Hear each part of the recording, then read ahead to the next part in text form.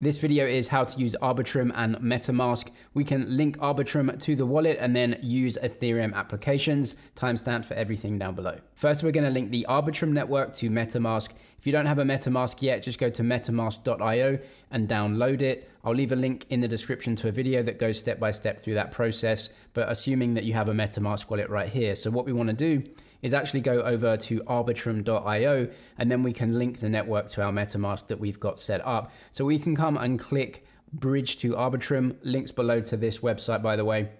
So we can go bridge to Arbitrum here and just click this and it takes us through to the Arbitrum bridge. Now from here, if you have a MetaMask set up, it's actually really easy to just click on one of these networks that you want to add. So as you can see now, I'm on a Binance Smart Chain. It's not recognized. What we want to do is just switch to one of these networks. Now, if you don't have these networks installed on your MetaMask yet, it's just going to install it straight away. So as of right now, Arbitrum Nova, I'm going to click on this. And as you can see, it takes me through to here and it says, do you want to add this network? And just say approve. I'm going to cancel just to show you though. But if you have one of the networks already added, for example, switch to Arbitrum, I'm going to click this and then it just goes through. Because I've already added this to my MetaMask, I can switch the network now and it switches me over to the Arbitrum network. And now I can actually use this bridge. So that's how you add it to your MetaMask. Now, another way to add it to your MetaMask is to go to Arbiscan. Again, I'll leave this website linked in the description. It's the blockchain explorer. If you come down to the very bottom, as you can see here, add Arbitrum 1 network. Again, that's automatic. So it'll just add all of those details for you.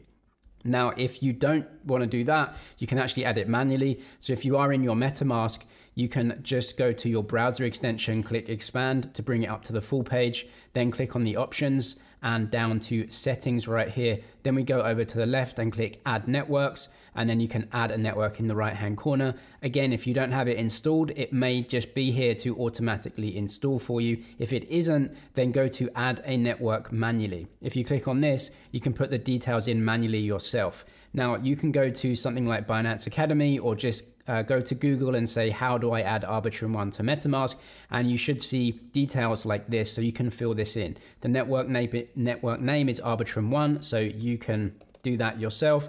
And then the new RPC URL and chain ID, etc. is going to be here for you. And you just fill that in manually here and then click save and you will add that network to your MetaMask. Then when you're in MetaMask here, you can just very easily click this tab and switch between the networks that you've added. So I've got an Arbitrum right here that I'm on. So click that, you'll be on the Arbitrum network and then you can use the blockchain. Next, we need to get some Ethereum out into our MetaMask wallet to pay for gas fees. Now, Arbitrum, as of making this video, does not have a token, and so any Arbitrum tokens are fake for now. They may have plans in the future to bring a token to market, but for right now, they do not have any token, and Ethereum is used to pay for gas fees. So you need some Ethereum in your Arbitrum wallet in order to pay for gas, and so we're going to withdraw that now.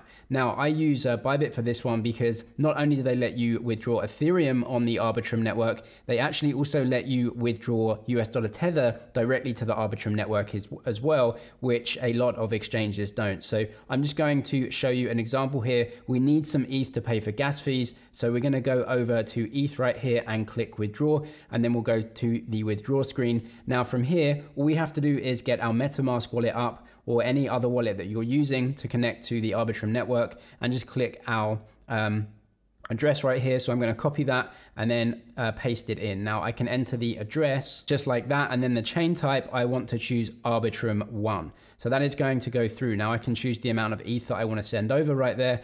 And that will go over to our network on the Arbitrum chain. So the wallet address is actually going to be the same wallet address that you see for your Ethereum mainnet. But we are using Arbitrum 1. So it's the same address, but make sure that you choose Arbitrum 1 as the chain that you want to use when you're withdrawing from an exchange, because that's the only way it'll go through to your actual Arbitrum 1 blockchain wallet rather than the Ethereum mainnet wallet. So just go through with that transaction. A quick note here for Ledger hardware wallet users as well. If you're using a Ledger and you want to actually use the Arbitrum network, you can do this. The way you do it is actually just using the Ethereum account in your wallet. So on Ledger, you download applications for each blockchain. You will not be able to find an Arbitrum application or account on your Ledger device. But what you can do is just open your Ethereum application to actually withdraw to. So the address is exactly the same as I said, but if you withdraw on the Arbitrum network, it will be on the Arbitrum network under your Ethereum address. Now, when you use your hardware wallet to sign transactions as well, you can open the Ethereum application there and use it with MetaMask just like normal. And so there's no Arbitrum specific app. You actually just use the Ethereum app, and then within your MetaMask, you're actually having it on the Arbitrum network itself. So I'll show you how that works in a second. But if you do have a Ledger hardware wallet, you cannot find Arbitrum on there, but it's just using Ethereum. And then make sure that your assets are actually on the Arbitrum network and not the Ethereum network when you withdraw them from the exchange. How to bridge tokens from Ethereum mainnet over to Arbitrum networks. We can come back to arbitrum.io and then click bridge to Arbitrum, and this goes over to the Arbitrum bridge right here. So you can actually switch assets from Ethereum mainnet over to the Arbitrum networks via here if you have assets already. So let's come over to the Ethereum mainnet, so we can actually switch over to mainnet right here. And it's just going to switch that in your MetaMask, and then it's going to search for assets that you have. So if you have some Ethereum, as you can see, I've got some ETH in there, so I'm going to choose an amount, so 0.05. And then it's going to ask me where do I want to bridge those assets to. So I can choose either Arbitrum 1, which I am on now, or Arbitrum Nova if you want to use that chain as well. And on the right hand side, you just get a summary. So as you can see here, you do have to pay gas fees for this, $8 right now, which is a bit of a hit, of course. So you would just move funds to Arbitrum 1, click here, move funds, and then the MetaMask will pop up in the right hand corner. Just check the details and the gas and press OK, and that will bridge ETH over from mainnet over to Arbitrum 1. Now that's going to take around about 10 minutes or so. You can actually check on Arbiscan as well that has gone through, but it will take about 10 minutes to move it over. Now, if you want to move assets from Arbitrum 1 back to the mainnet, then you can just switch, of course. So we're going to go Arbitrum 1 here. It's going to switch me back over to the Arbitrum network. And then it says, do you want to switch back to mainnet? And so you can do that here. You can see I've not got any assets on the Arbitrum network, but you can choose an amount and it's going to give you a summary again. Now you're going to have to pay gas fees again on the Ethereum network. What you might want to do is actually quicker and easier in some cases is just to send your ETH from the mainnet over to an exchange, and then from the exchange use that as a bridge, and then just withdraw on Arbi, because Arbitrum fees are extremely low anyway, and you may pay a lower fee just sending ETH rather than using the bridge. So at the current time, what you can do is go over and get your MetaMask up and just see what the gas fees are for sending a transaction. So we can go to send right here if you are on the Ethereum mainnet. So we'll just switch that. We can go to send right here and then choose an address of your exchange, put that in here and see what the gas fees would be. If the gas fees are cheaper than the bridge, I would just send it over to an exchange and then use the exchange as the bridge to then withdraw over on the Arbitrum network, because that's going to be very cheap, like 30 cents or so to send out from the exchange over to your Arbitrum account. Also a quick note, if you do want to withdraw from the Arbitrum network back to the mainnet, it may take up to 7 days to actually go through. And so you're going to have to wait for that. So that's why actually using an exchange can be a lot quicker, because if you want to send from Arbitrum directly into an exchange, then you can withdraw that through any other network instantly without having to wait that 7 days for the actual blockchain-based bridge. Arbiscan is Arbitrum's blockchain explorer. So if you want to see all of the tokens that you have in your account, and all of the transactions, just in case something hasn't gone right and you can't see the tokens, you can come to Arbiscan, just put your wallet address in here at the top. I've just clicked one of these to show you what a sample wallet would be like from the latest transactions, but it's exactly the same as Etherscan. So you can see all of the tokens on the Arbitrum network. You can see your address up here. You can see the tokens that you have in your blockchain account on Arbitrum right here as well. And then all of the transactions, as you can see. We can go to ERC20 token transactions. Again, these are all the fungible tokens that you will be sending around. So you can see the in and out right here. If you're sending it from an exchange, you should be able to see an inward bound transaction from the exchange. If you're sending it out to your exchange, you should be able to see that and the token on the right hand side. ERC721 tokens are NFTs, as you can see. So you should be able to see them right here.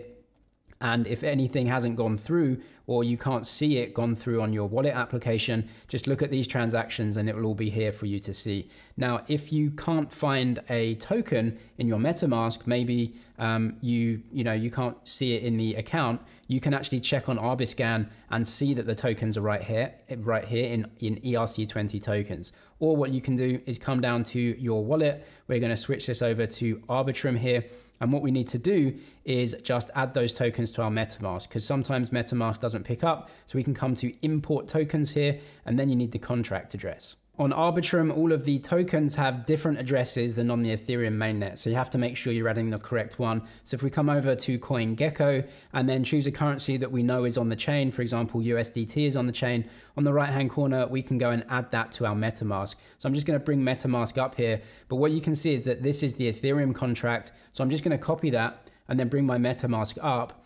And I'm going to try and paste it in here because I'm on the Arbitrum network. So we go down to import tokens and then paste that in. As you can see, it says this address is known on the Ethereum mainnet, but it's not on the Arbitrum network. So what we can do is just cancel that out and then go over to the drop-down box and find the Arbitrum 1 contract. Click this to copy, go over to our MetaMask again, and it should be able to recognize it now. So we're going to import those tokens and then paste that in, and it says USDT. So it's recognized that. We can add that as a custom token, click import, then go back out to our MetaMask and you should see that added now. So if that's added, any balances that you have on Arbitrum should now show. But if you can't see anything on your MetaMask, doesn't mean it's not there. Actually use Arbiscan and you should be able to see all of the tokens in real time as they are in your wallet. How to use applications with the Arbitrum network? Well, it depends which Arbitrum network that you want to use. Again, on arbitrum.io, we can come to either the Arbitrum network here, Discover Apps, or the Nova network right here. Now, the Nova network is more for games. As you can see here, Arbitrum Nova. So you can look at the portal, see these applications, and maybe click on one that you want to use. You can see more details about it. It goes over to the token. What we're going to do is look at the Arbitrum 1 portal, which is more a kind of Ethereum replacement. So, cheaper, but you have DeFi on here, and most of the apps that you'll know are on here, like Aave, 1inch. So we can go through to those. What we'll do is go to Uniswap though, just to show you as an example. So we can go to Launch App, and all you have to do is make sure that you're connected to Arbitrum. So come to the Arbitrum network. It is supported here. Click on that and then press connect. MetaMask if you have a MetaMask, and it should be up in the top right hand corner.